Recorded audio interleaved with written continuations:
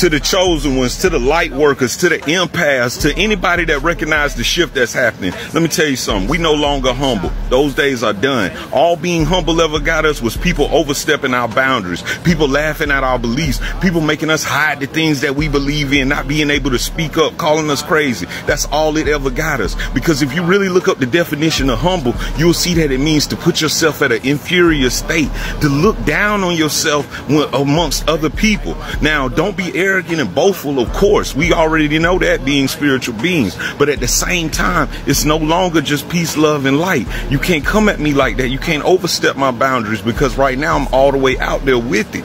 Now, when you say something to me and ask me what I'm doing, yeah, I'm meditating. You got jokes? Yeah, I'm burning sage. Yeah, I'm talking to my ancestors. Yeah, I got a power within me. Yeah, I got protection that's all the way around me. We all the way out there with it because it's necessary for the shift to happen.